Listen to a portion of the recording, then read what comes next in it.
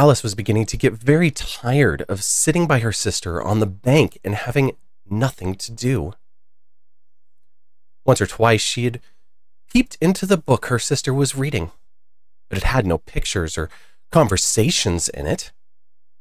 And where is the use of a book, thought Alice, without pictures or conversations? So she was considering in her own mind, as well as she could, for the hot day made her feel very sleepy and stupid, whether the pleasure of making a daisy chain was worth the trouble of getting up and picking the daisies, when a white rabbit with pink eyes ran close by her. There was nothing very remarkable in that, nor did Alice think it so very much out of the way to hear the rabbit say to itself, "Dear, dear, I shall be too late." When she thought it over afterwards, it occurred to her that she ought to have wondered at this, but at the time it all seemed quite natural. But when the rabbit actually took a watch out of its waistcoat pocket, looked at it, and then hurried on, Alice started to her feet, for it flashed across her mind that she had never before seen a rabbit with either a waistcoat pocket or a watch to take out of it. And full of curiosity, she hurried across the field after it, and was just in time to see it pop down a large rabbit hole under the hedge. In a moment, down went Alice after it, never once considering how in the world she was going to get out again. The rabbit hole went straight on like a tunnel for some way, and then dipped suddenly down, so suddenly that Alice had not a moment to think about stopping herself before she found herself falling down what seemed a deep well. Either the well was very deep, or she fell very slowly, for she had plenty of time as she went down to look about her and to wonder what would happen next. First she tried to look down and make out what she was coming to, but it was too dark to see anything. Then she looked at the sides of the well and noticed that they were filled with cupboards and bookshelves. Here and there were maps and pictures hung on pegs. She took a jar down off one of the shelves as she passed. It was labeled orange marmalade, but to her great disappointment, it was empty. She did not like to drop the jar for fear of killing somebody underneath, so managed to put it into one of the cupboards as she fell past it. Well, thought Alice to herself, after such a fall as this, I shall think nothing of tumbling downstairs. How brave they'll all think me at home. Why, I wouldn't say anything about it, even if I fell off the top of the treehouse, which was most likely true. Down, down, down. Would the fall never come to an end? I wonder how many miles I've fallen by this time, she said aloud.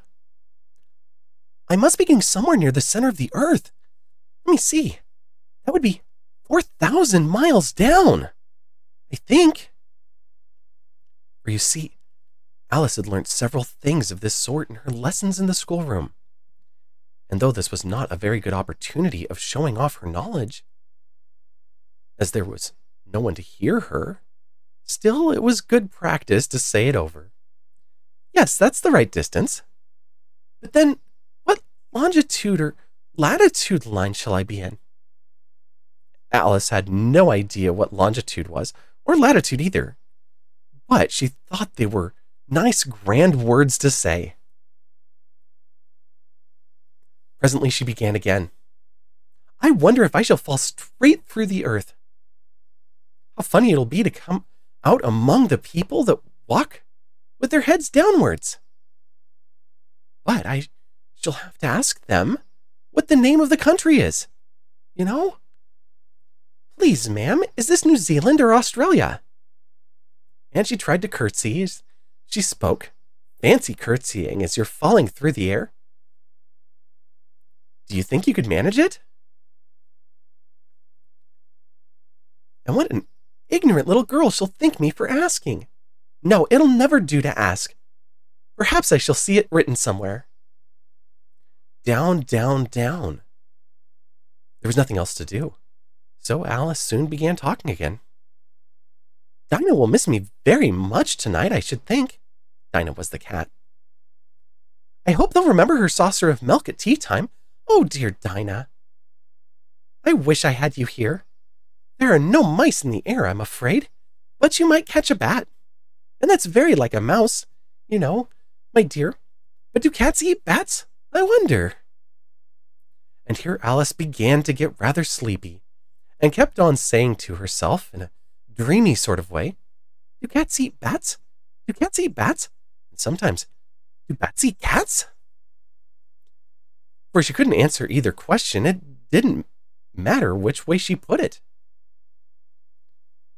She felt she was dozing off and had just begun to dream that she was walking hand in hand with Dinah, and was saying to her very earnestly, Now, Dinah, my dear, tell the truth. Did you ever eat a bat? When suddenly, bump, bump, down she came upon a heap of sticks and shavings, and the fall was over.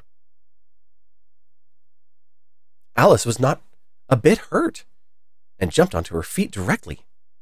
She looked up, but it was all dark overhead. Before her was another long passage, and the white rabbit was still in sight, hurrying down it. There was not a moment to be lost. Away went Alice like the wind, and just heard it say as it turned a corner, My ears and whiskers, how late it's getting! She turned the corner after it, and instantly found herself in a long, low hall, lit up by a row of lamps which hung from the roof. There were doors all around the hall, but they were all locked. And when Alice had been all around it and tried them all, she walked sadly down the middle, wondering how she was ever going to get out again. Suddenly she came upon a little three-legged table, all made of solid glass. There was nothing lying upon it but a tiny golden key, and Alice's first idea was that it might belong to one of the doors of the hall. But, alas, either the locks were too large or the key too small. But at any rate, it would open none of them. However, on the second time around, she came to a low curtain, behind which was a door about 18 inches high. She tried the key in the keyhole, and it fitted. Alice opened the door and looked down a small passage, not larger than a rat hole, into the loveliest garden you ever saw. How she longed to get out of that dark hall and wander about among those beds of bright flowers and those cool fountains. But she could not even get her head through the doorway. And even if my head would go through, thought poor Alice, it would be very little use without my shoulders. Oh, how I wish I could shut up like a telescope. I think I could, if only I knew how to begin. For you see, so many out-of-the-way things had happened lately that Alice began to think very few things, indeed, were really impossible. There was nothing else to do, so she went back to the table, half hoping she might find another key on it, or at any rate, a book of rules for shutting up people like telescopes. This time, there was a little bottle on it. Which certainly was not there before, said Alice. And tied round the neck of the bottle was a paper label with the words, Drink Me, beautifully printed on it in large letters. It was all very well to say, Drink me, but I'll look first, said wise little Alice, and see whether the bottle's marked poison or not. For Alice had read several nice little stories about children that got burnt and eaten up by wild beasts and other unpleasant things, because they would not remember the simple rules their friends had given them, such as that if you get into the fire, it will burn you, and that if you cut your finger very deeply with a knife, it generally bleeds. And she had never forgotten, if you drink a bottle marked poison, it is most certainly or certain to disagree with you sooner or later. However, this bottle was not marked poison, so Alice tasted it, and finding it very nice. It had, in fact, a sort of mixed flavor of cherry tart, custard, pineapple, roast turkey, toffee, and hot buttered toast. She very soon finished it off. I don't know about you, that doesn't sound, all of those things individually sound good, but all together, not so sure I want to drink that. You're like, could we do this without the turkey? The rest of them kind of go together. What a curious feeling, said Alice. I must be shutting up like a telescope. It was so indeed. She was now only 10 inches high, and her face brightened up as it occurred to her that she was now the right size for going through the little door into that lovely garden. First, however, she waited for a few minutes to see whether she was going to shrink any further. She felt a little nervous about this, for it might end, you know, said Alice to herself. Am I going out altogether like a candle? And what should I be like then, I wonder? And she tried to fancy what the flame of a candle is like after the candle is blown out, for she could not remember having ever seen one. However, nothing more happened, so she decided on going into the garden at once. But alas for poor Alice, when she got to the door, she found she had forgotten the little golden key. And when she went back to the table for the key, she found she could not possibly reach it. She could see it plainly enough through the glass, and she tried her best to climb up one of the legs to the table, but it was too slippery. When she had tired herself out with trying, the poor little thing sat down and cried. Come, there's no use in crying, said Alice to herself rather sharply. I advise you to leave off this minute. She generally gave herself very good advice, and sometimes scolded herself so severely as to bring tears into her eyes. And once she remembered boxing her own ears for having been unkind to herself in a game of croquet she was playing with herself. For this curious child was very fond of pretending to be two people. But it's no use now, thought poor Alice, to pretend to be two people. Why, there's hardly enough of me left to make one respectable person. Soon her eyes fell on a little ebony box lying under the table. She opened it and found in it a very small cake, on which was lying a card with the words, "Eat me," beautifully imprinted on it, in large letters. I'll eat, said Alice, and if it makes me larger, I can reach the key. And if it makes me smaller, I can creep under the door. So either way, I'll get into the garden, and I don't care which happens.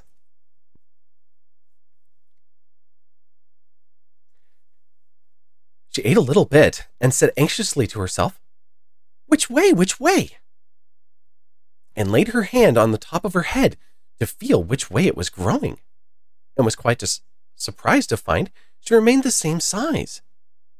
To be sure, this is what generally happens when one eats cake, but Alice had gotten to the way of expecting nothing but out of the way things to happen.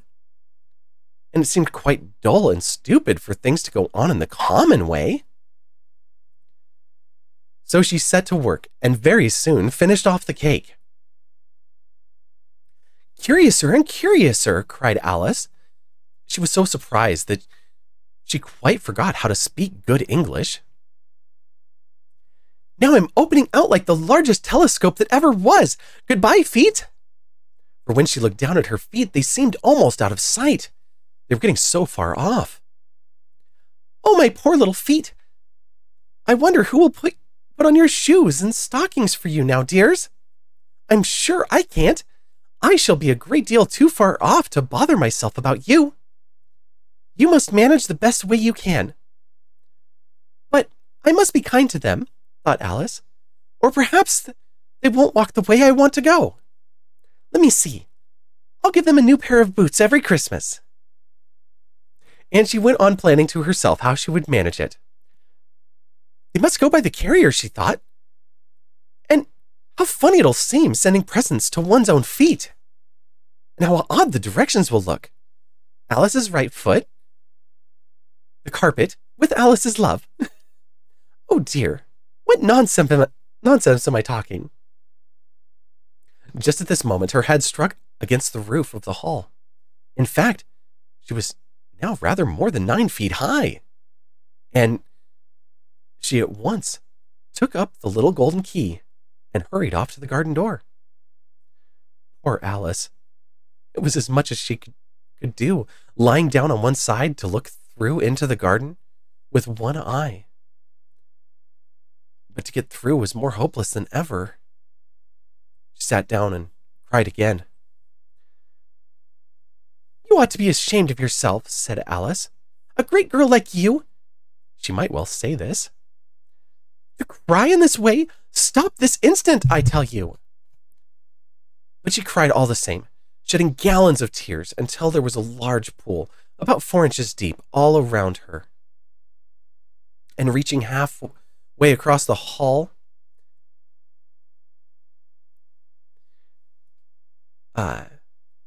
after a time, she heard a little pattering of feet in the distance and dried her eyes to see what was coming. It was the White Rabbit coming back again, splendidly dressed, with a pair of white kid gloves in one hand and a nosegay in the other. Alice was ready to ask help of anyone. She felt so desperate, and as the rabbit passed her, she said in a low, timid voice, If you please, sir. The rabbit started violently and looked up once into the roof of the hall from which the voice seemed to come. Then dropped the nosegay and white kid gloves and scurried away into the darkness as hard as it could go. Alice took up the nosegay and gloves and found the nosegay so delicious that she kept smelling it all the time. She went on talking to herself. Dear, dear, how queer everything is today. And yesterday everything happened just as usual. I wonder if I was changed in the night. Let me think. Was I the same when I got up this morning? I think I remember feeling rather different. But if I'm not the same, who in the world am I? Oh, that's the great puzzle. And she began thinking over all the children she knew of the same age of herself, to see if she could have been changed for any of them. I'm sure I'm not Gertrude, she said, for her hair goes in such long ringlets and mine doesn't go in ringlets at all. And I'm sure I can't be Florence, for I know all sorts of things, and she knows such a very little. Besides, she, and and oh dear, how puzzling it all is. I'll try if I know all the things I used to know. Let me see. 4 times 5 is 12, and 4 times 6 is 13, and 4 times 7 is 14. Oh dear! I shall never get to 20 at this rate. But the multiplication tables don't signify. Let's try geography. London is the capital of France, and Rome is the capital of Yorkshire, and Paris, oh dear, dear, that's all wrong, I'm certain. I must have been changed for Florence. I'll try and say, how doth the little... And she crossed her hands on her lap, and she began, but her voice sounded hoarse and strange, and the words did not sound the same as they used to. How doth the little crocodile improve its shining tail, and pour the waters of the Nile on every golden scale? How cheerfully it seems to grin, how neatly spreads its claws, and welcomes little fishes in with gently smiling jaws. I'm sure those are not the right words, said poor Alice. Her eyes filled with tears as she thought, I must be Florence after all, and I shall have to go and live in that poky little house and have next to no toys to play with, and oh, ever so many lessons to learn. No, I've made up my mind about it. If I'm Florence, I'll stay down here. It'll be no use putting their their heads down and saying, "Come up, dear." I shall only look and say, "Who am I then? Answer that first. And then, if I like being that person, I'll come up. If not, I'll stay down here till I'm somebody else." "But oh dear," cried Alice with a sudden burst of tears, "I do wish they would put their heads down. I'm so tired of being all alone here." As she said this, she looked down at her hands and was surprised she had put one of the rabbit's little glove, or put on one of the rabbit's little gloves while she was talking. "How can I have done that?" thought she. "I must be growing small again." She got up and went to the table to measure herself by it, and found that, as nearly as she could guess, she was now about 2 feet high, and was going on shrinking rapidly. Soon she found out that the reason of it was the nosegay she held in her hand.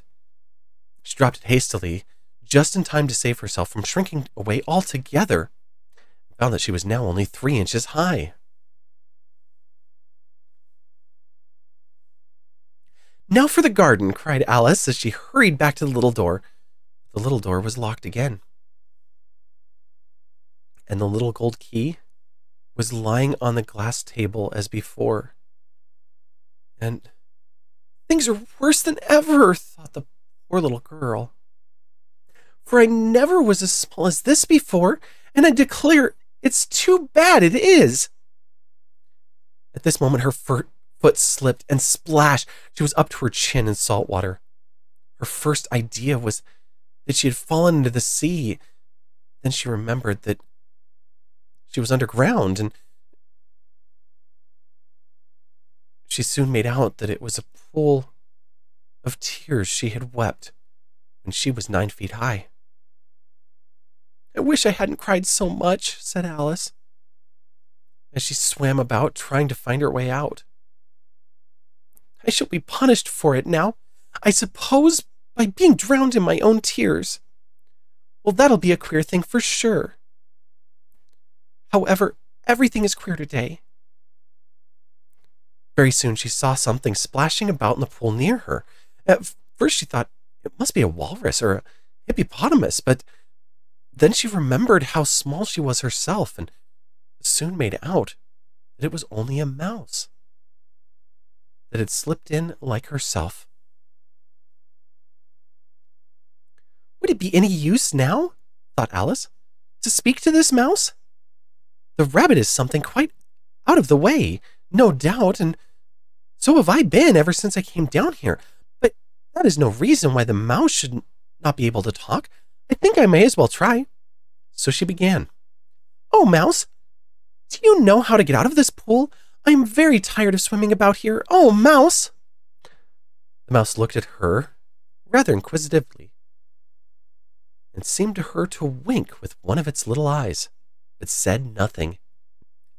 "Perhaps it doesn't understand English," thought Alice. "I dare say it's a French mouse. Come over with William the Conqueror." For with her knowledge of history, Alice had no very clear notion how long ago anything had happened. So she began, "Annie, forgive me.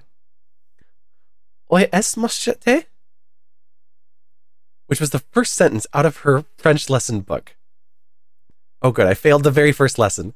The mouse gave a sudden jump in the pool and seemed to quiver with fright.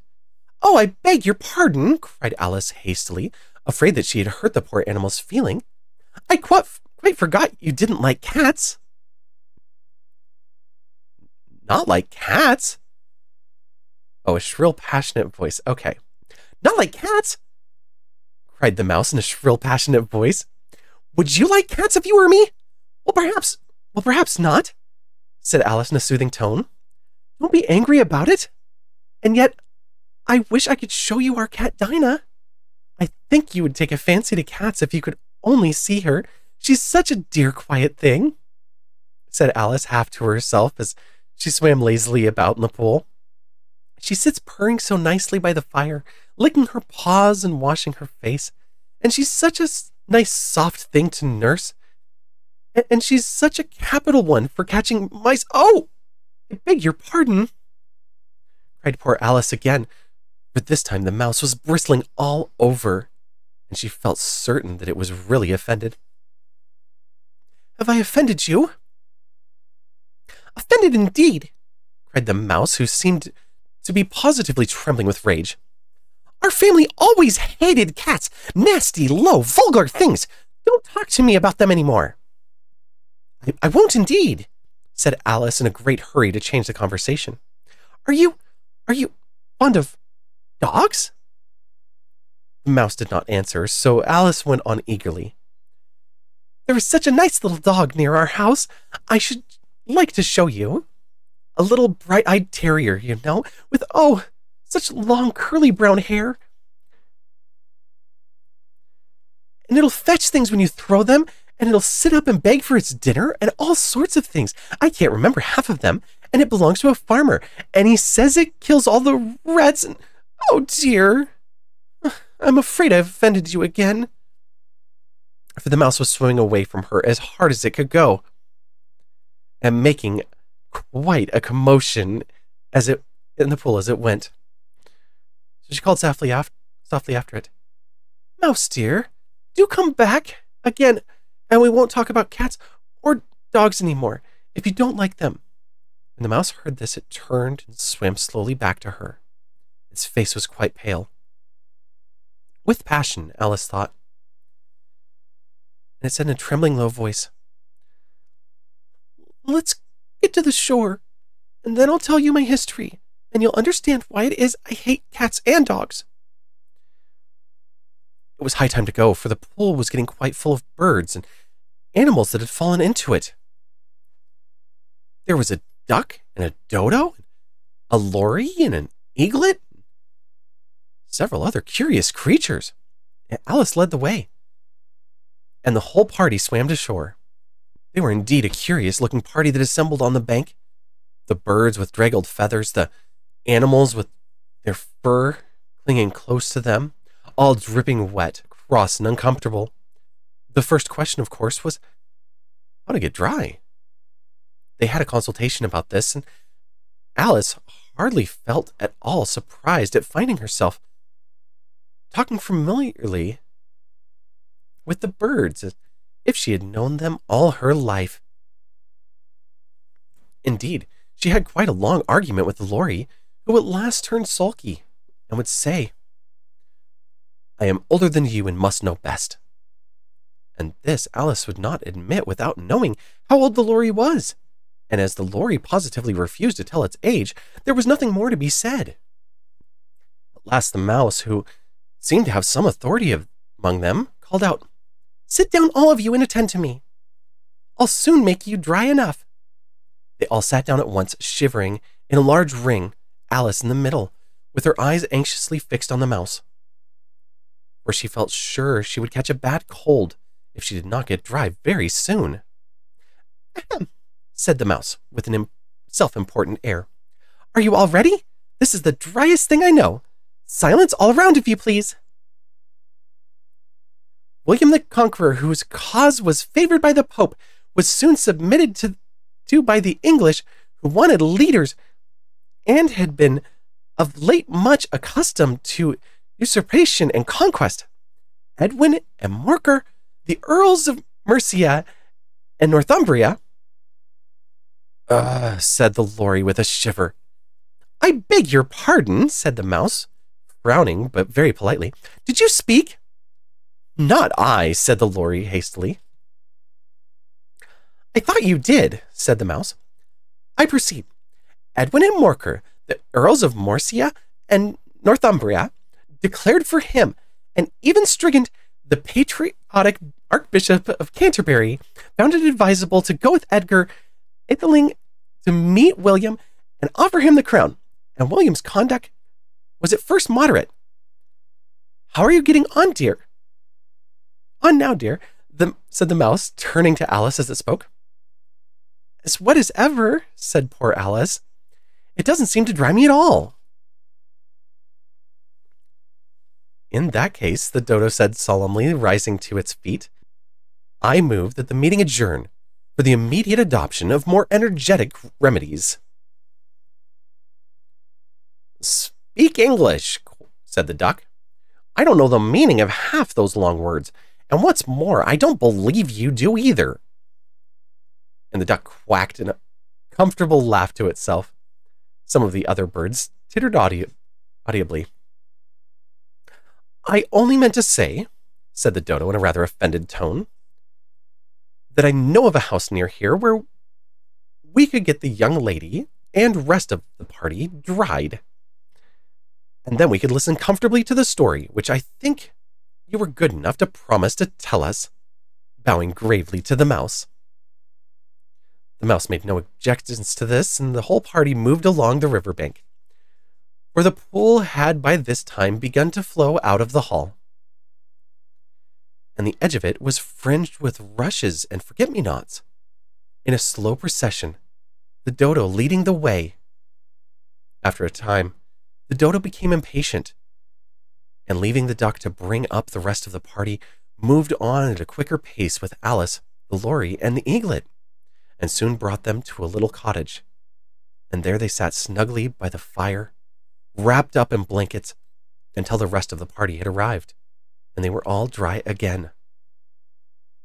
Then they all sat down again in a large ring on the bank, and begged the mouse to begin its story. Mine is a long and sad tale, said the mouse, turning to Alice and sighing. It is a long tale, certainly, said Alice, looking down with wonder at the mouse's tail, which was coiled nearly all round the party. But why do you call it sad? And she went on puzzling about this as the mouse went on speaking, so that her idea of the tale was something like this.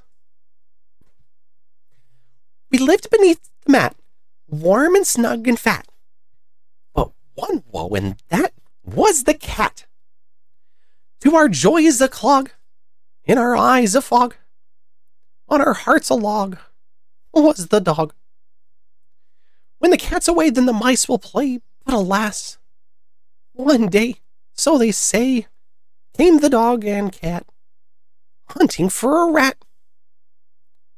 Crushed the mice all flat, each one as he sat underneath the mat, warm and snug and fat. Think of that. You are not attending, said the mouse to Alice severely. What are you thinking of? I beg your pardon, said Alice very humbly. You had got to the fifth bend, I think. I had not, cried the mouse sharply and very angrily. A knot? Said Alice, always ready to make herself feel useful, looking anxiously about her. Oh, do let me help you undo it. I shall do nothing of the sort, said the mouse, getting up and walking away from the party. You insult me by talking such nonsense. I didn't mean it, pleaded poor Alice.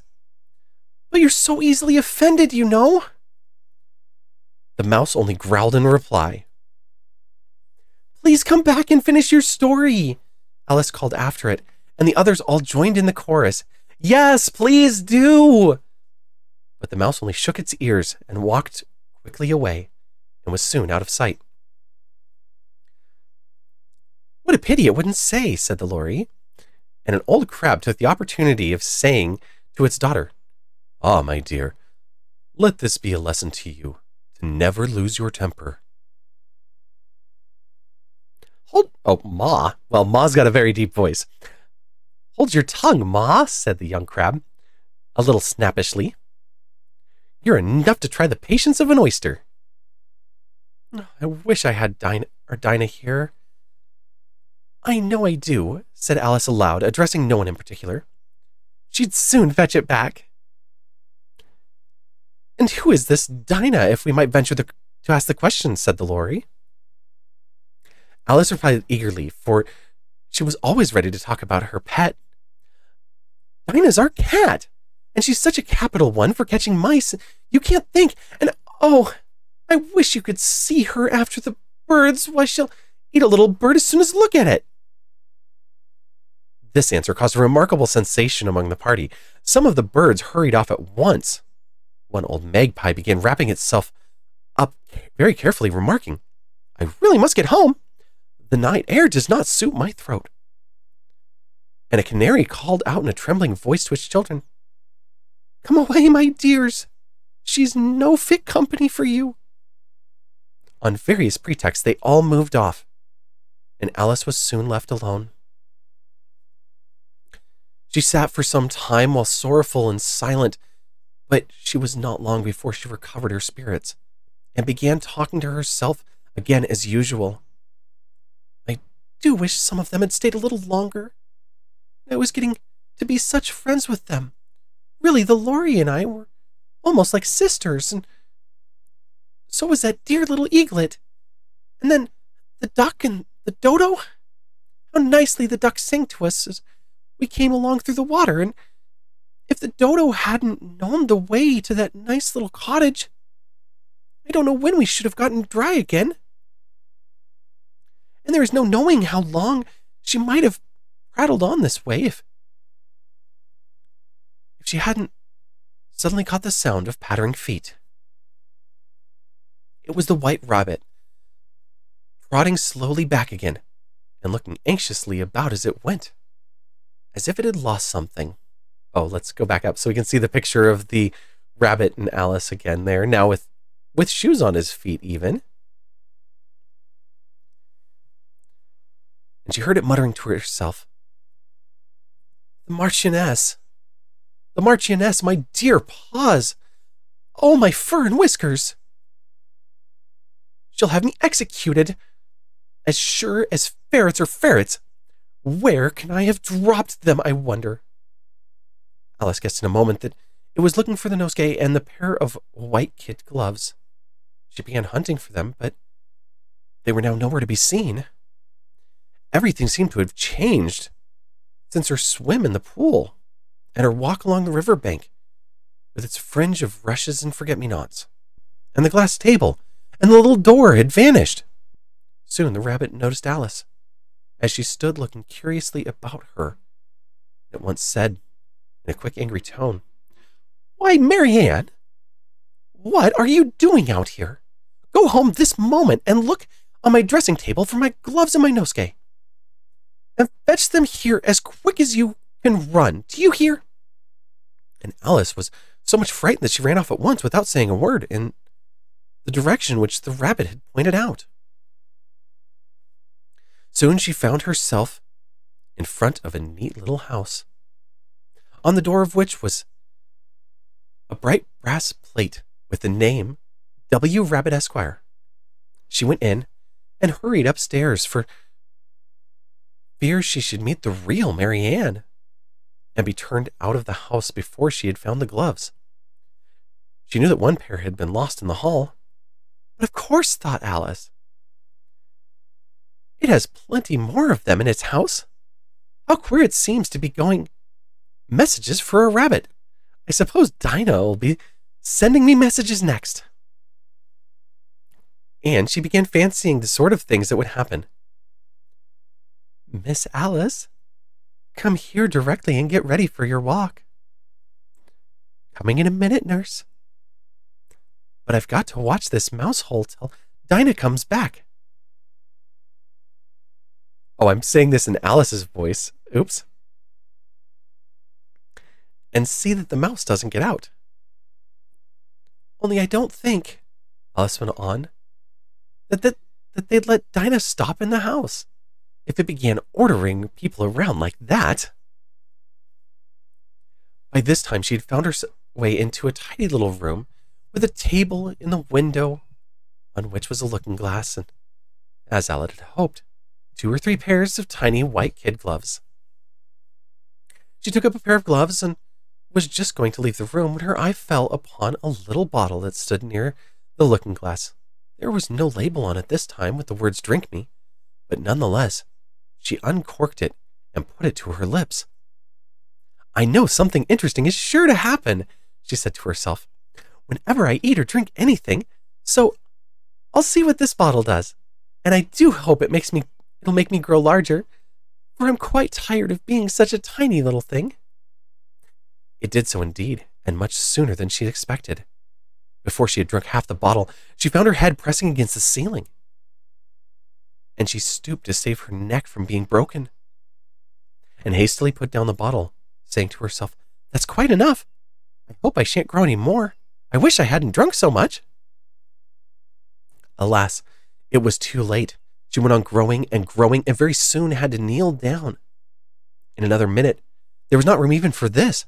She tried the effect of laying down, but with one elbow against the door and the other arm curled round her head, she still went on growing.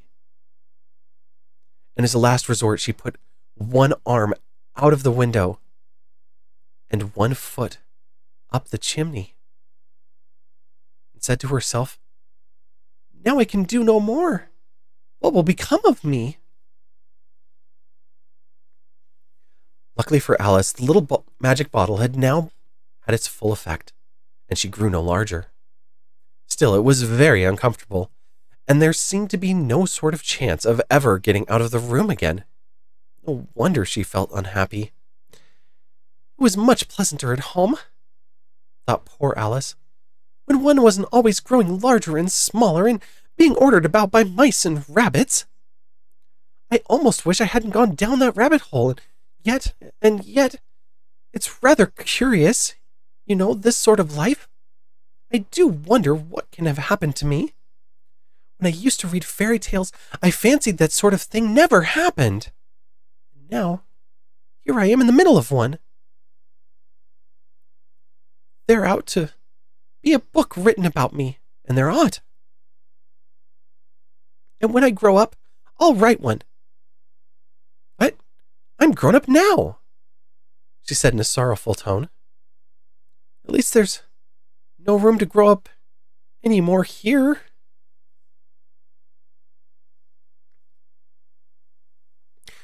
But then, thought Alice, shall I never get any older than I am now? That'll be a comfort one way, never to be an old woman. But then, always to have lessons to learn? Oh, I shouldn't like that.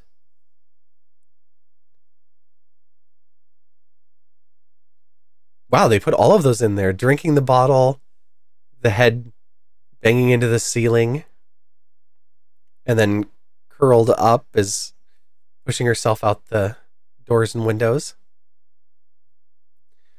"Oh, you foolish Alice," she said again. "How can you learn lessons in here? Why, there's hardly any room for you, and no room at all for any lesson books." And so she went on, taking first one side and then the other, and making quite a conversation of it altogether.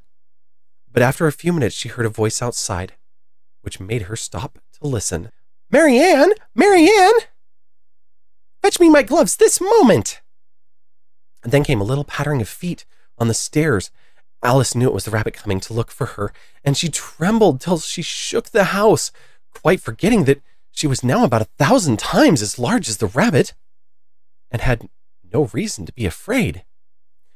Presently the rabbit came to the door and tried to open it, but as it opened inward, and Alice's elbow was against it, the attempt proved a failure. Alice heard it say to itself, "Then I'll go around and get in at the window."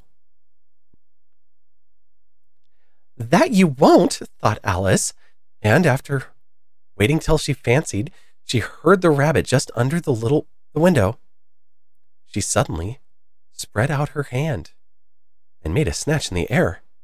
She did not get a hold of anything,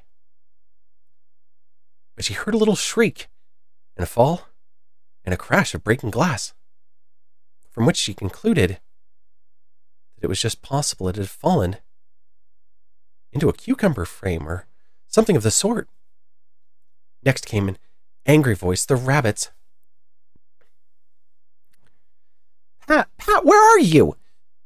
And then a voice she had never heard before. "Sure then, I'm here digging for apples. Anyway, Your Honor." "Digging for apples indeed," said the rabbit angrily. "Here, come help me out of this." Sound of more breaking glass. "Now tell me, Pat, what is that coming out of that window?" "Sure, it's an arm, Your Honor." He pronounced it Arum. That's an arum, Your Honor. An arm, you goose? Who ever saw an arm that size? Why, it fills the whole window, don't you see? Sure it does, Your Honor. But it's an arm for all that. Well, it's no business there. Go and take it away. There was a long silence after this, and Alice could only hear whispers now and then, such as, "Sure, I don't like it, Your Honor, at all, at all. Do as I tell you, you coward."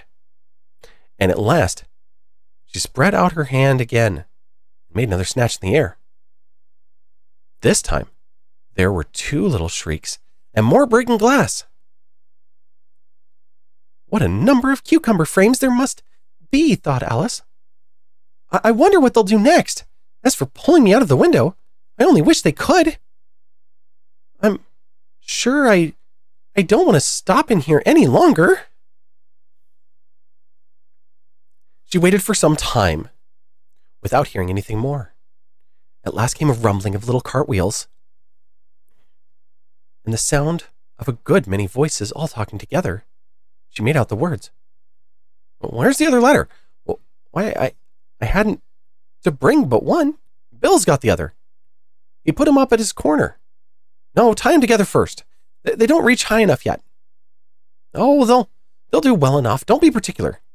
Here, Bill, catch hold of this rope. Will the roof bear? Mind that loose slate. Oh, it's coming down. Heads below." A loud crash. Now, who did that? It was Bill, I fancy. Oh, that's Alice again. "Who's to go down the chimney?" "Nay, I shan't. You do it." "That I won't, then." "Bill's got to go down. Here, Bill.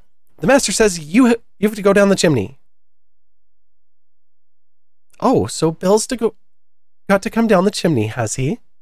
Alice thought to herself. "Why, then they seem to put everything upon Bill. I wouldn't be in Bill's place for a good deal. The fireplace is a pretty tight one, but I think I can kick a little." She drew her foot as far down the chimney as she could and waited till she heard a little animal, she couldn't guess what sort it was, scratching and scrambling in the chimney close above her. Then saying to herself, "This is Bill," she gave one sharp kick and waited again to see what would happen next. The first thing was a general chorus of, "There goes Bill," then the rabbit's voice alone. "Catch him, you by the hedge." Then silence, another confusion of voices. "How was it, old fellow? What happened to you? Tell us all about it." Last came a little feeble squawking voice. "That's Bill," thought Alice, which said, "Well, I hardly know. I'm all afluster myself. Something comes at me like a jack-in-the-box, and the next minute, up I goes like a rocket." "And so you did, old fellow," said the other voices.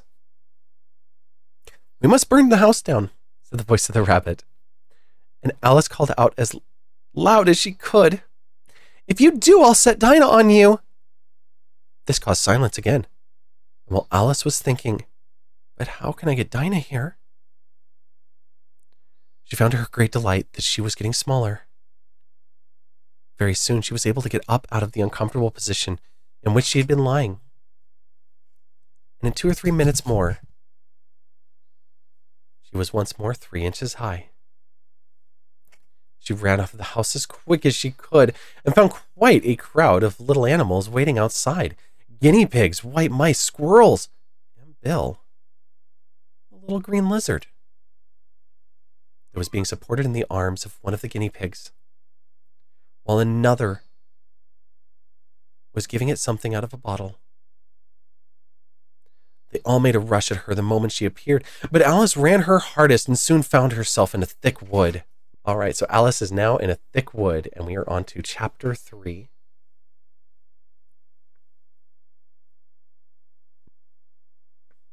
"The first thing I've got to do," said Alice to herself as she wandered about in the woods, "is to grow to my right size, and the second thing is to find my way into that lovely garden. I think that will be the best plan." It sounded an excellent plan, no doubt, and very neatly and simply arranged. The only difficulty was, she had not the smallest idea how to set about it. And while she was peering anxiously among the trees round her, a little sharp bark just over her head made her look up in a great hurry. An enormous puppy was looking down at her with large round eyes and feebly stretching out one paw, trying to reach her. "Poor thing," Alice said in a coaxing tone, and she tried hard to whistle to it, but she was terribly alarmed all the while at the thought that it might be hungry, in which case it would probably devour her in spite of all her coaxing. Hardly knowing what she did, she picked up a little bit of stick and held it out to the puppy, whereupon the puppy jumped into the air off all its feet at once, and with a yelp of delight rushed at the stick. And made believe to worry it then, Alice dodged behind a great thistle to keep herself from being run over. And the moment she appeared at the other side, the puppy made another dart at the stick and tumbled head over heels in its hurry to get hold. Then Alice, thinking it was very like having a game of play with a cart horse, and expecting every moment to be trampled under its feet, ran round the thistle again. And then the puppy began a series of short charges at the stick, running a very little way forwards each time and a long way back, and barking hoarsely all the while, till at last it sat down a good way off, panting with its tongue hanging out of its mouth and its great eyes half shut. This seemed to Alice a good opportunity for making her escape. She set off at once and ran till the puppy's bark sounded quite faint in the distance, and till she was quite tired and out of breath. "And yet what a dear little puppy it was," said Alice as she leant against a buttercup to rest herself and fanned herself with her hat. "I should have liked teaching it tricks, if only I'd been the right size to do it. Oh, I'd nearly forgotten that they've got to grow up again. Let me see, how is it to be managed? I suppose I ought to eat or drink something or other, but the great question is what?" The great question certainly was what. Alice looked all around her at the flowers and the blades of grass, but could not see anything that looked like it the right thing to eat under the circumstances.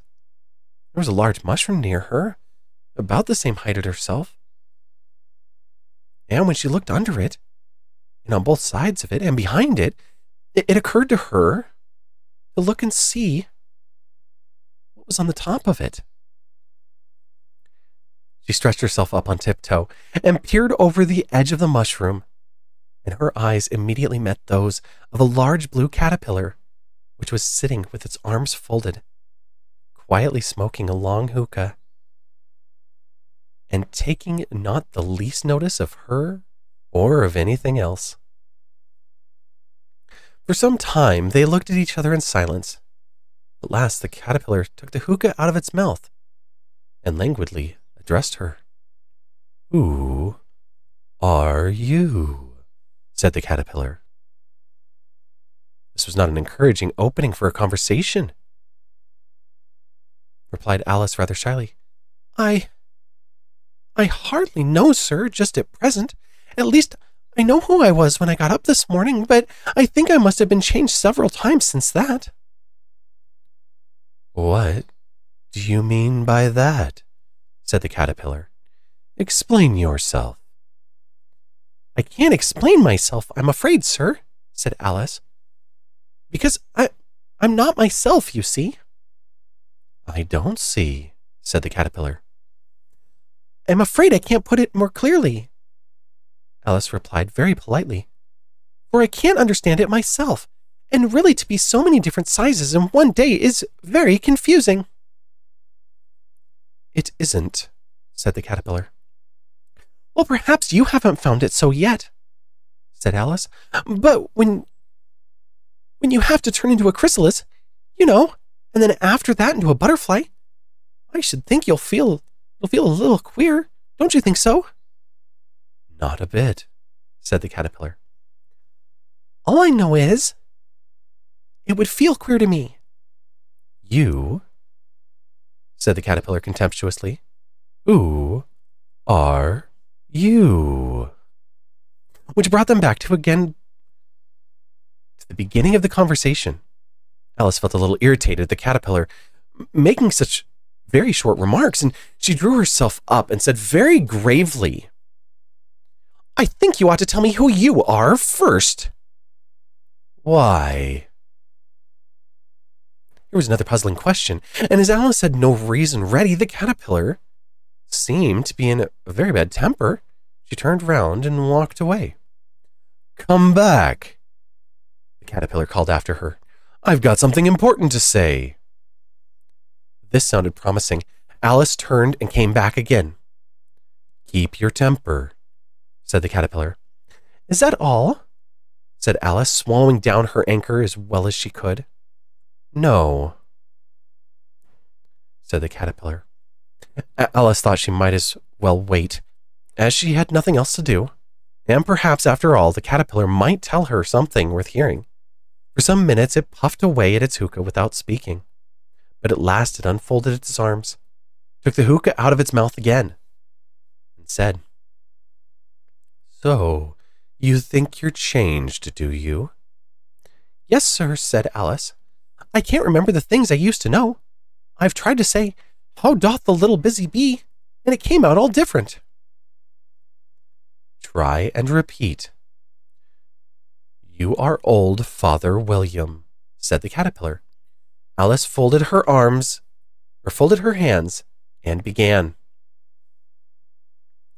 You are old, Father William, the young man said, and your hair is exceedingly white, and yet you insistently stand on your head. Do you think at your age it is right? In my youth, Father William replied to his son, I feared it might injure the brain. But now that I'm perfectly sure I have none, why, I do it again and again. These drawings are great. I thought they were the Tweedles at first. Maybe it's a spin on them. You are old, said the youth, as I mentioned before, and have grown most uncommonly fat. Yet you turned a back somersault in at the door. Pray, what is the reason for that? In my youth, said the sage as he shook his grey locks, I kept all my limbs very supple. By the use of this ointment, 5 shillings the box. Allow me to sell you a couple. You are old, said the youth, and your jaws are too weak for anything tougher than suet. Yet you eat all the goose, with the bones and the beak. Pray, how did you manage to do it? In my youth, said the man, I took to the law, and argued each case with my wife, and the muscular strength which it gave my jaw has lasted the rest of my life. You are old, said the youth.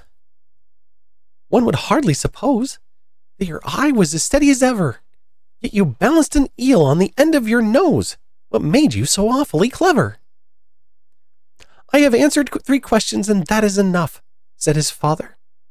Don't give yourself airs. Do you think I can listen all day to such stuff? Be off, or I'll kick you downstairs.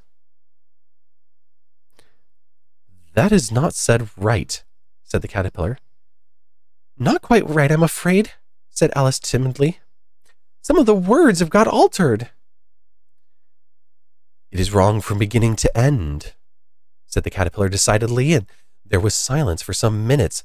The caterpillar was the first to speak. What size do you want to be? It asked. Oh, I'm not particular as to size, Alice hastily replied. Only one doesn't like changing so often, you know. Are you content now? Well, I should like to be a little larger, sir, if you wouldn't mind, said Alice. 3 inches is such a wretched height to be. It is a very good height indeed, said the caterpillar loudly and angrily, rearing itself up as it spoke. It was exactly 3 inches high. But I'm not used to it, pleaded poor Alice in a piteous tone, and she thought to herself, I wish the creatures wouldn't be so easily offended. You'll get used to it in time, said the caterpillar, and it put the hookah into its mouth and began smoking again. This time, Alice waited quietly until it chose to smoke again. In a few minutes, the caterpillar took the hookah out of its mouth and got down off the mushroom and crawled away into the grass, merely remarking as it went, "The top will make you grow taller, and the stalk will make you grow shorter." The top of what? The stalk of what? Thought Alice.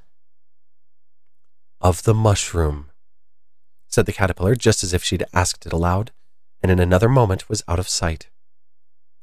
Alice remained looking thoughtfully at the mushroom for a minute, then picked it and carefully broke it in two, taking the stalk in one hand and the top in the other.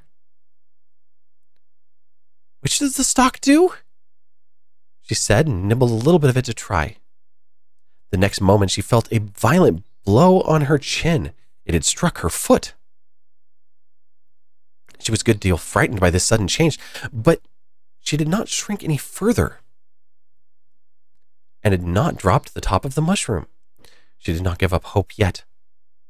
There was hardly room to open her mouth, with her chin pressing against her foot. But she did it at last, and managed to bite off a little bit off the top of the mushroom. I like this view where just her body's gone and it's just the head dropped down to her feet. It's just her neck growing, like the rest of her staying the same. "Come, my head's free at last," said Alice in a tone of delight, which changed into alarm in another moment when she found that her shoulders were nowhere to be seen. She looked down upon an immense length of neck, which seemed to rise like a stalk out of a sea of green leaves that lay far below her. "What can all that green stuff be?" said Alice. "And where have my shoulders got to? Oh, my poor hands! How is it I can't see you?" She was moving them about as she spoke, but no result seemed to follow except a little rustling among the leaves. Then she tried to bring her head down to her hands, and was delighted to find that her neck would bend about easily in every direction like a serpent.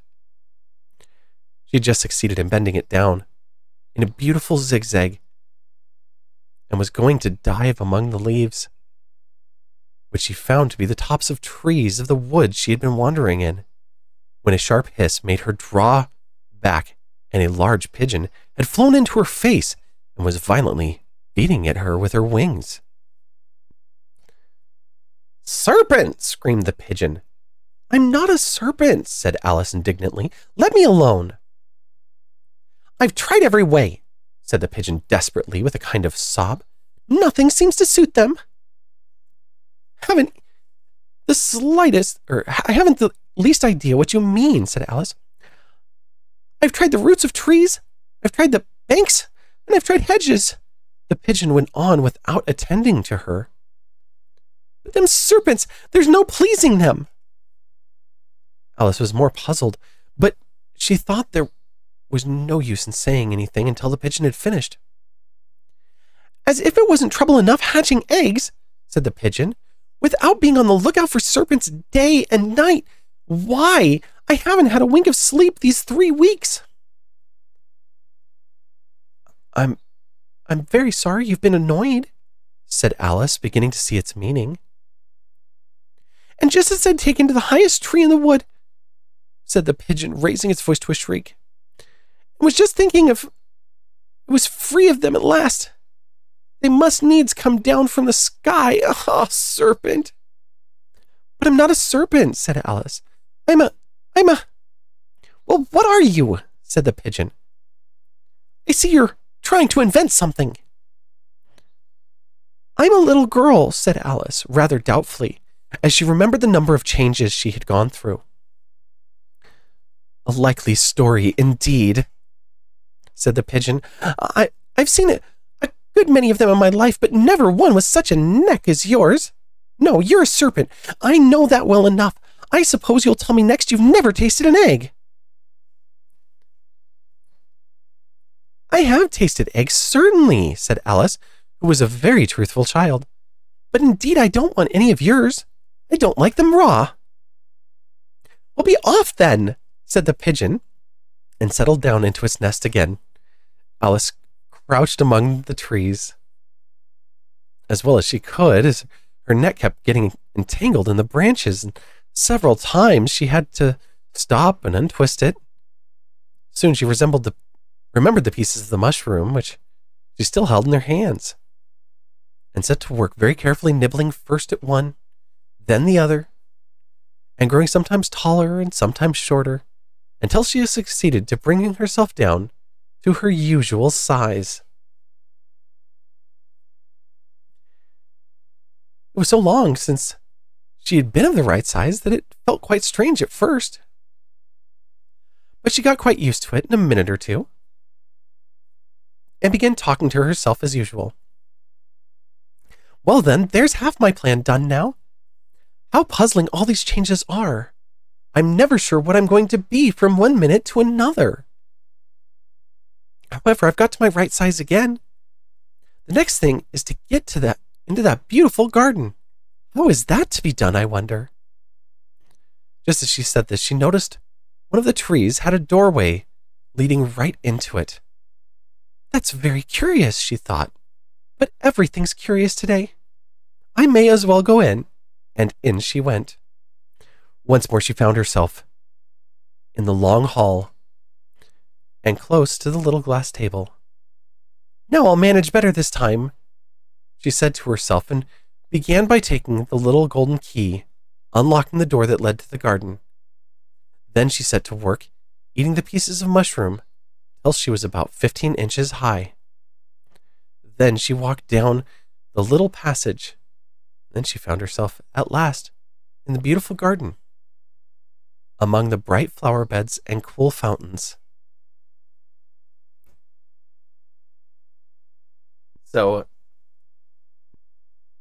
And we're into chapter 4. A large rose tree stood near the entrance of the garden. The roses on it were white, but there were 3 gardeners at it, busily painting them red. This Alice thought a very curious thing, and she went near to watch them. And just as she came up, she heard one of them say, "Look out, Five, don't go splashing paint over me like that." "I couldn't help it, Five," said Five in a sulky tone. "Seven jogged my elbow." On which Seven lifted up his head and said, "That's right, Five. Always lay blame on others." "You'd better not talk," said Five. "I heard the Queen say only yesterday she thought of having you beheaded." "What for?" said the one who'd spoken first. "That's not your business, too," said Seven. "Yes, it is his business," said Five, "and I'll tell him it was for bringing in tulip roots to the cook instead of potatoes." Seven flung down his brush, and had just begun. Well, of all the unjust things, when his eye fell upon Alice, and he stopped suddenly, and the others looked round, and all of them took off their hats and bowed low. "Would you please tell me," said Alice timidly, "why are you painting those roses?" Five and Seven looked at Two, but said nothing. Two began in a low voice. "Why, miss, the fact is, this ought to have been a red rose tree, but we put a white one in by mistake. And if the Queen was to find out, well, we should all have our heads cut off. So you see, we're doing our best before she comes to." At this moment, Five, who had been looking anxiously across the garden, called out, "The Queen! The Queen!" And all 3 gardeners instantly threw themselves flat upon their faces. There was a sound of many footsteps, and Alice looked round, eager to see the Queen. First came 10 soldiers carrying clubs. These were all shaped like the 3 gardeners, flat and oblong, with their hands and feet at the corners. Next, the 10 courtiers. These were all well ornamented with diamonds and walked 2 by 2. as the soldiers did. After these came the royal children. There were 10 of them. And the little dears came jumping merrily along, hand in hand.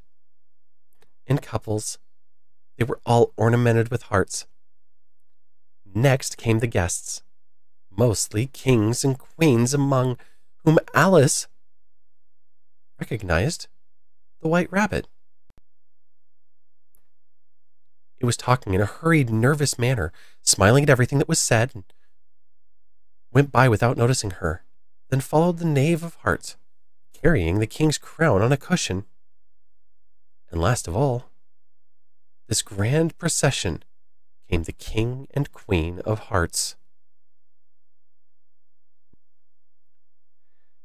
When the procession came opposite to Alice, they all stopped and looked at her, and the Queen said severely, "Who is this?"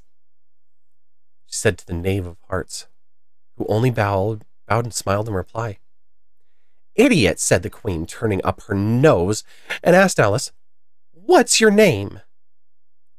"My name is Alice, so please your Majesty," said Alice boldly, for she thought to herself, "Why, they're only a pack of cards.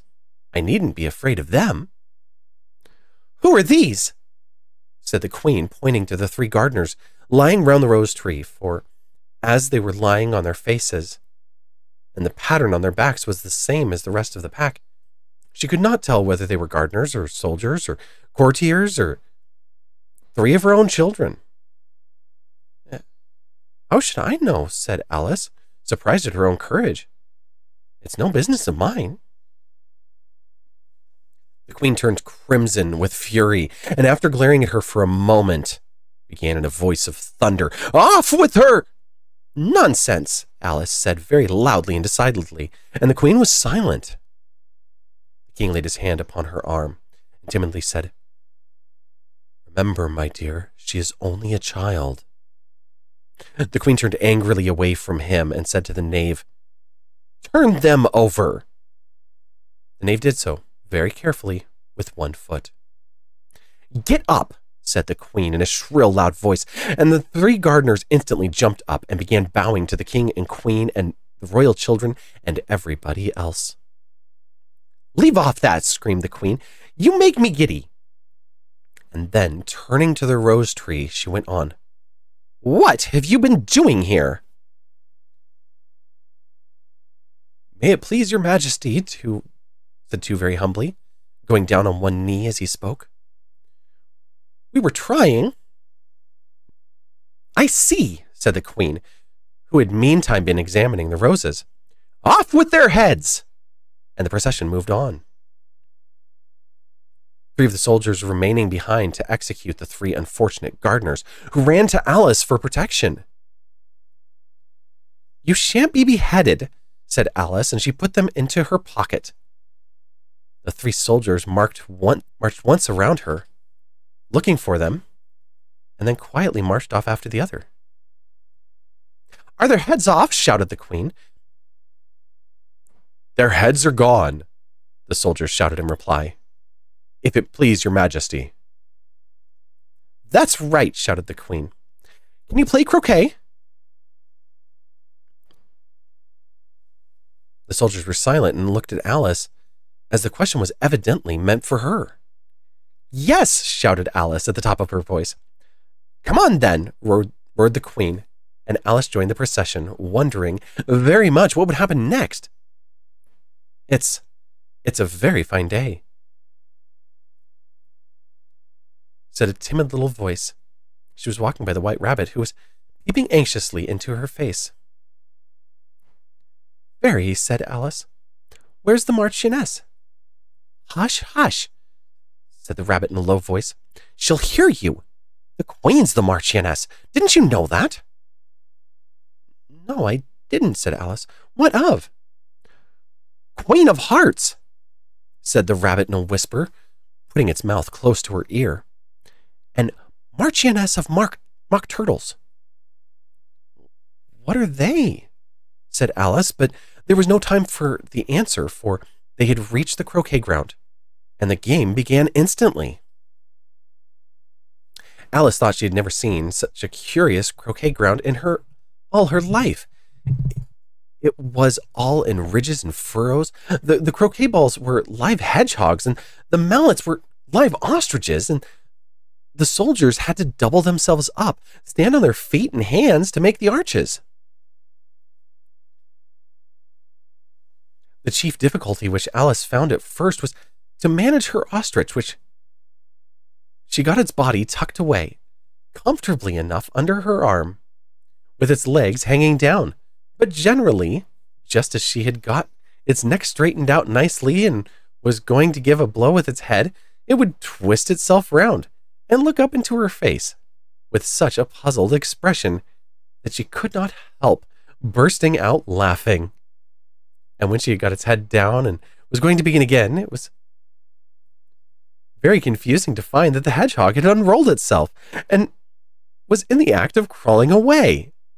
Besides all of this, there was generally a ridge or a furrow in her way, wherever she wanted to send the hedgehog to, and as the doubled-up soldiers were always getting up and walking off to other spots on the ground, Alice soon came to the conclusion that it was a very difficult game indeed.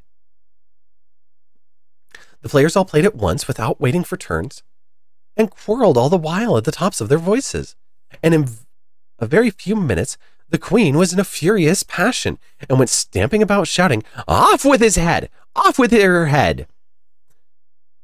About once in a minute, all those whom she sentenced were taken into custody by the soldiers, who of course had to leave off being archers to do this, or arches.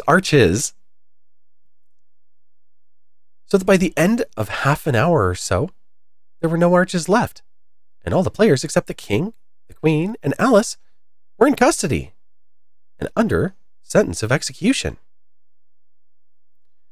Then the queen left off, quite out of breath, and said to Alice, "Have you seen the mock turtle?"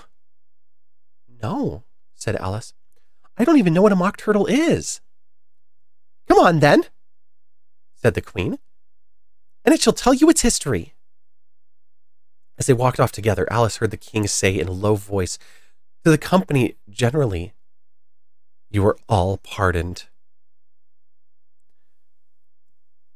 "Come, that's a good thing," thought Alice, who had felt quite grieved at the number of executions which the queen had ordered. They very soon came upon a griffin, which lay fast asleep in the sun. If you don't know what a griffin is, look at the picture. That griffin has a beak and claws like a bird, a lion's tail, but no wings like you would normally see on a griffin. So that's an interesting version of a griffin. "Up, lazy thing," said the queen, "and take this young lady to see the mock turtle and hear its history. I must go back and see after some executions I ordered." And she walked off, leaving Alice with the griffin. Alice did not quite like the look of the creature, but on the whole she thought it quite as safe to stay as to go after that savage queen. So she waited. The griffin sat up, rubbed its eyes, and then it watched the queen till she was out of sight. Then it chuckled. "What fun," said the griffin, half to itself, half to Alice. "What is the fun?" said Alice. "Why, she," said the griffin. "It's all her fancy, that they never executes nobody, you know. Come on." "Everybody says come on here," thought Alice as she walked slowly after the griffin. "I never was ordered about so before in all my life. Never." They had not gone far before they saw the mock turtle in the distance, sitting sad and lonely on a little ledge of rock, and as they came nearer, Alice could hear it sighing as if its heart would break. She pitied it deeply. "What is sorrow?" she asked the griffin. And the griffin answered very nearly in the same words as before. "It's all its fancy. It hasn't got no sorrow, you know. Come on." So they went up to the mock turtle, who looked at them with large eyes full of tears, but said nothing. "This here young lady," said the griffin, "wants for to know your history, she do. I'll tell it, said the Mock Turtle in a deep, hollow tone. Sit down, and don't speak till I've finished. They sat down, and no one spoke for some minutes. Alice thought to herself, I don't see how it can ever finish if it doesn't begin. But she waited patiently. Once, said the Mock Turtle at last with a deep sigh, I was a real turtle. These words were followed by a very long silence, broken only by an occasional exclamation of from the Griffin, and the constant heavy sobbing of the Mock Turtle.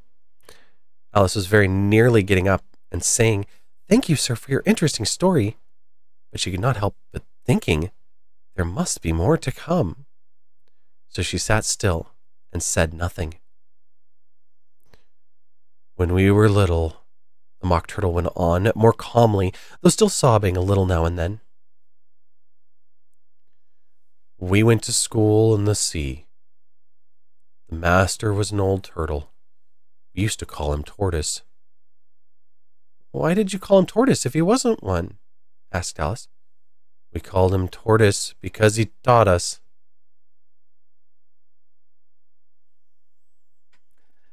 Another pun. Tortoise as a pun, really? Said the Mock Turtle angrily. You're very dull. You ought to be ashamed of yourself for asking such a simple question, added the Griffin. And then they both sat silent and looked at poor Alice, who felt ready to sink into the earth. At last the Griffin said to the Mock Turtle, Get on, old fellow. Don't be all day. And the Mock Turtle went on in these words.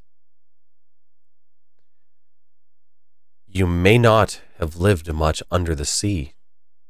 I haven't, said Alice, and perhaps you were never even introduced to a lobster. Alice began to say, I once tasted, but hastily checked herself and said, No, never, instead. So you can have no idea what a delightful thing a lobster quadrille is. No, indeed, said Alice. Well, what sort of a thing is that? Why, said the Griffin, you form into a line along the seashore. 2 lines, cried the Mock Turtle. Seals, turtles, salmon, and so on, advanced twice. Each with a lobster as a partner, cried the Griffin. And off they go into a dance. Of course, the Mock Turtle said. Advance twice, set to partners. Change lobsters and retire in same order, interrupted the Griffin. Then you know, continued the Mock Turtle, you throw the lobsters, shouted the Griffin with a bound into the air. As far out into the sea as you can. Swim after them, screamed the Griffin. Turn a somersault in the sea. Oh, cried the Mock Turtle, capering wildly about. Change lobsters again, yelled the Griffin at the top of its voice, and then... That's all, said the Mock Turtle, suddenly dropping its voice. And the 2 creatures who had been jumping about like mad things all this time sat down again very sadly and quietly and looked at Alice. It must be a very pretty dance, said Alice timidly. Would you like to see a little of it? Said the Mock Turtle. Very much indeed. Come, let's try the first figure, said the Mock Turtle to the Griffin. We can do it without lobsters, you know. Which shall sing? Oh, you sing, said the Griffin. I've forgotten the words. So they began solemnly dancing round and round Alice, every now and then treading on her toes when they came too close, and waving their forepaws to mark the time, while the Mock Turtle sang, slowly and sadly, these words.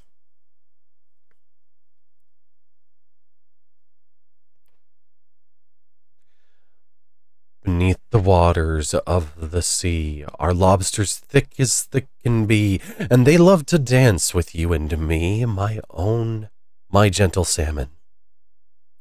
The Gryphon joined in singing the chorus, which was, salmon come up, salmon go down, salmon come twist your tail around. Of all the fishes in the sea, there's none so good as salmon. Thank you, said Alice, feeling very glad the figure was over. Shall we try the second figure, said the Gryphon, or would you prefer a song? Oh, sing a song, please, Alice replied so eagerly that the Gryphon said in a rather offended tone, no accounting for taste. Sing her Mock Turtle Soup, will you, old fellow?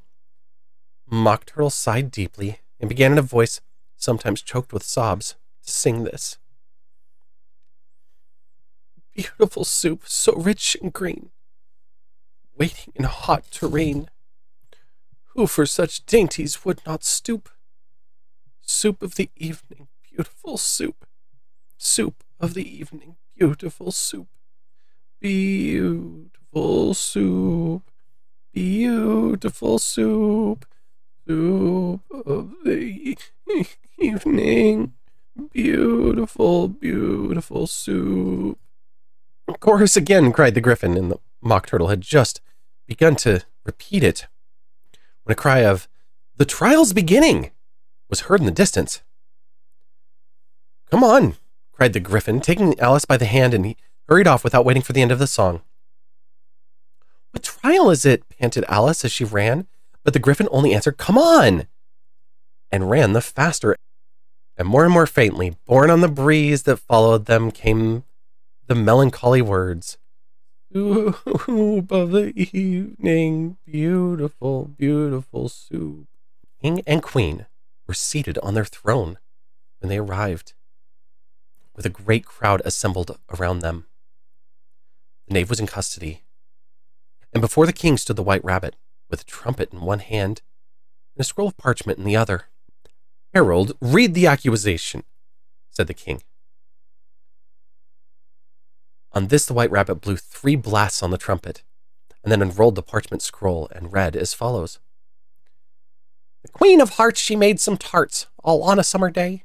The Knave of Hearts, he stole those tarts, and took them quite away. Now for the evidence, said the king, and the sentence. No, said the Queen. First the sentence, and then the evidence. Nonsense, cried Alice, so loudly that everybody jumped. The idea of having the sentence first? Hold your tongue, said the Queen. I won't. You're nothing but a pack of cards. Who cares for you? At this, the whole pack rose up into the air and came flying down upon her. She gave a little scream of fright and tried to beat them off, and found herself lying on the bank with her head in the lap of her sister, who was gently brushing away some leaves that had fluttered down from the trees onto her face. Wake up, Alice, dear, said her sister. What a nice long sleep you've had. Oh, I've had such a curious dream, said Alice, and she told her sister all her adventures underground, as you have read them. And when she had finished, her sister kissed her and said, It was a curious dream, dear, certainly. But now run into your tea. It's getting late. So Alice ran off, thinking while she ran, as well she might, what a wonderful dream it had been. But her sister sat there some while longer, watching the setting sun and thinking of little Alice and her adventures, till she too began dreaming after a fashion. And this was her dream. She saw an ancient city and a quiet river winding near it along the plain. And up the stream went slowly gliding a boat with a merry party of children aboard. And she could hear their voices and laughter like music over the water, and among them was another little Alice, who sat listening with bright, eager eyes to a tale that was being told. And she listened for the words of the tale, and lo, it was the dream of her own little sister. So the boat wound slowly along beneath the bright summer day, with its merry crew and its music of voices and laughter, till it passed round one of the many turnings of the stream, and she saw it no more. Then she thought, in a dream within the dream as it were, how this same little Alice would, in the aftertime, be herself a grown woman, and how she would keep, through her riper years, the simple and loving heart of her childhood. And how she would gather around her other little children, and make their eyes bright and eager with many a wonderful tale, perhaps even these very adventures of the little Alice of long ago, and how she would feel with all their simple sorrows, and find a pleasure in all their simple joys, remembering her own child life and the happy summer days. The end.